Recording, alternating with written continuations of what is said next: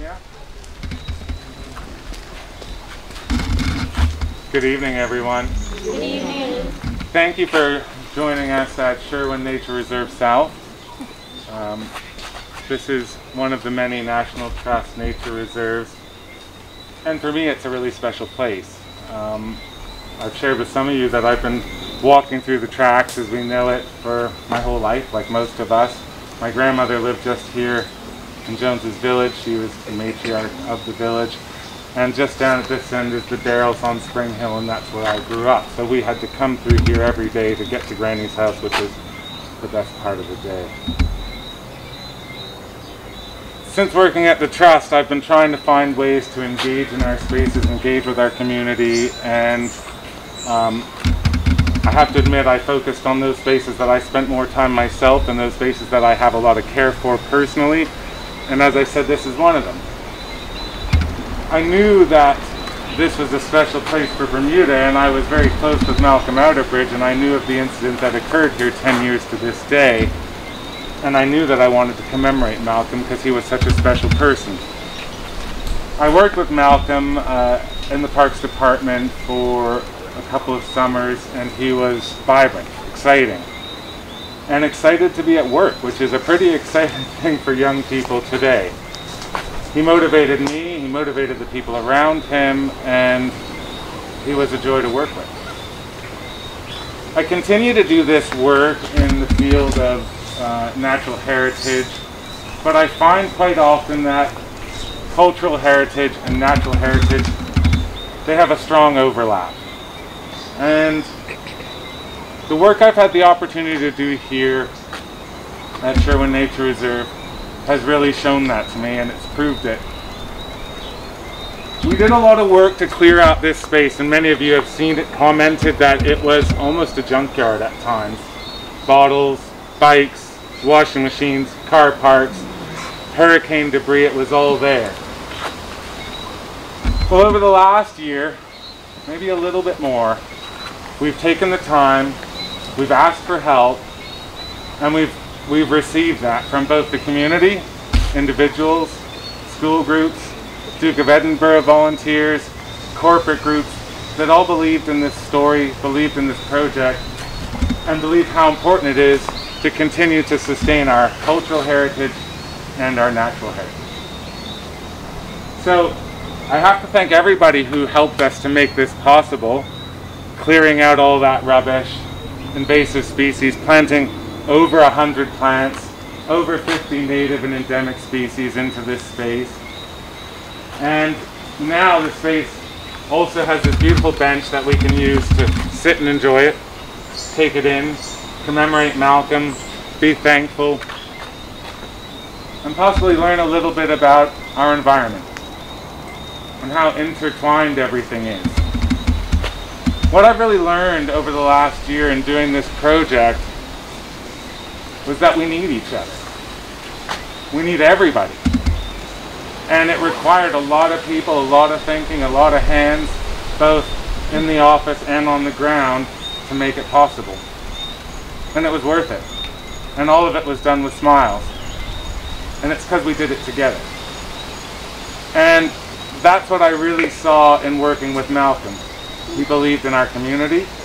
He was always happy to collaborate. He was a popular, friendly guy.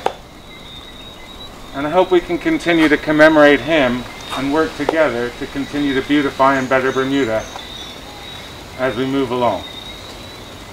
So with that, I'm going to ask Bishop Ewing to come into this space and bless this space that's been prepared for all of us, but to commemorate Malcolm.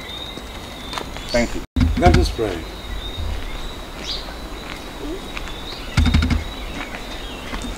Loving Father, we recall with much sadness the tragic death of Malcolm on this day 10 years ago in this place.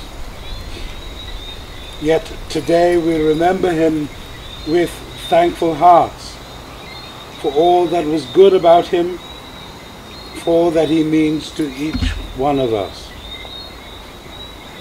We are grateful for his friendship, for his sense of fun, his ability to make us smile, and his love of football, especially his beloved Chelsea.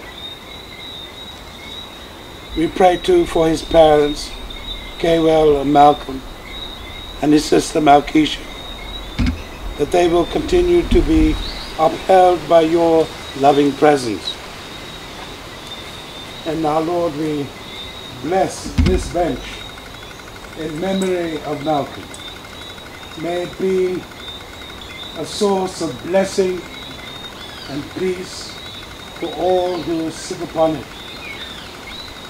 This we pray in the name of your Son, our Lord and Savior, Jesus Christ. Amen. Thank you. So I was asked to say something about Malcolm. We lived here at Raleigh, Bermuda. You have to speak on her. Okay.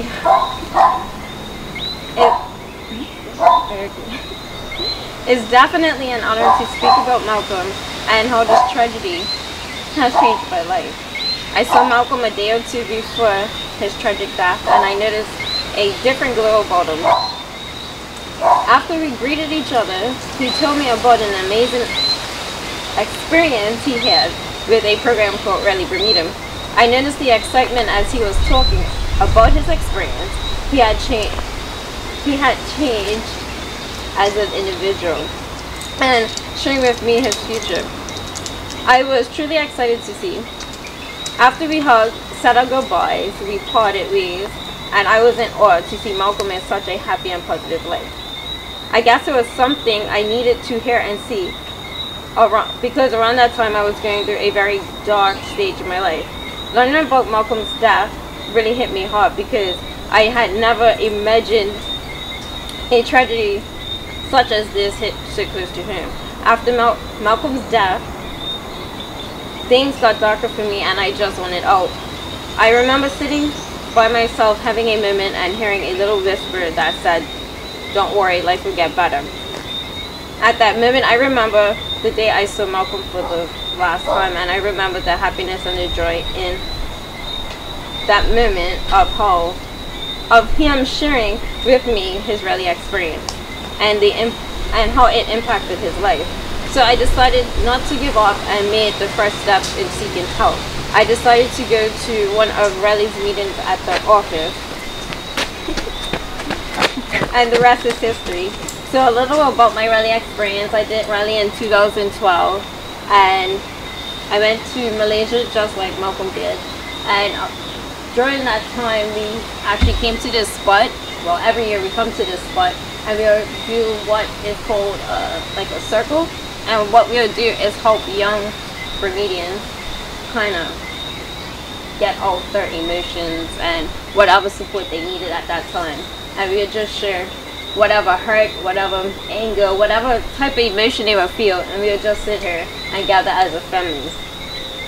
I became a part of Raleigh's board, the chairman of the alumni, and I also got a chance to become one of 3 logistics coordinators for Raleigh, Tanzania, and I also got to engage in a Raleigh International Conference. So that is all due to Malcolm.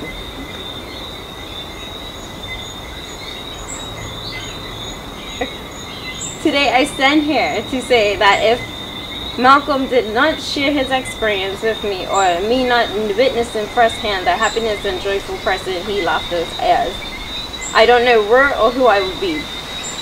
It truly saddens me that I am unable to thank him in person for pointing me in the direction to seek and get help. But I am glad that the memories of Malcolm will be forever with me. Thank you.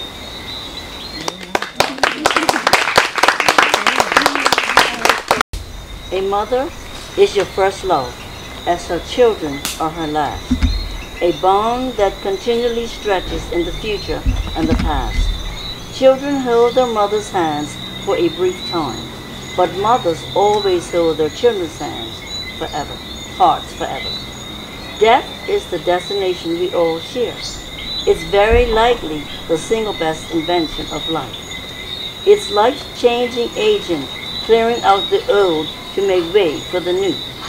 Today, we remember a special young man, Malcolm K. Outerbridge, and I thank Miles Darrow of the Bermuda National Trust and his staff for their kind donation of a bench and plaque affixed on the Sherwin Nature Reserve South spot, and hope its use will be a resting place for those in need.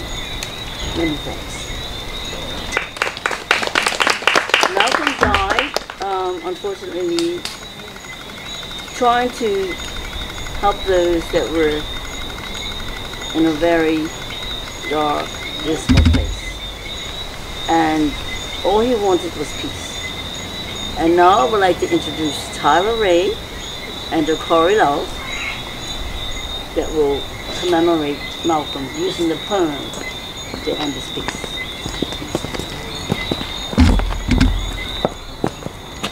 Good evening, everyone. Good evening. So we've been asked today to put a melody to My End is Peace, and I'm so honored. Thank you for having me. And My End is Peace. Life is but a stopping place, a pause in what's to be, a resting place along the road to sweet eternity. We all have different journeys, different paths along the way. We are meant to learn some things, but never meant to stay. My end is peace. My end is peace. My end is peace. My end is peace. Our destination is a place for greater than we know. For some the journey's quicker, for some the journey's slow. And when the journey's finally ends, we'll claim a greater reward and find an everlasting peace together with the Lord. My end is peace. My end is peace. My end is peace. Then I say my end is, you say peace. My end is peace. My end is peace. My end is, you say peace. My end is peace. My end is peace.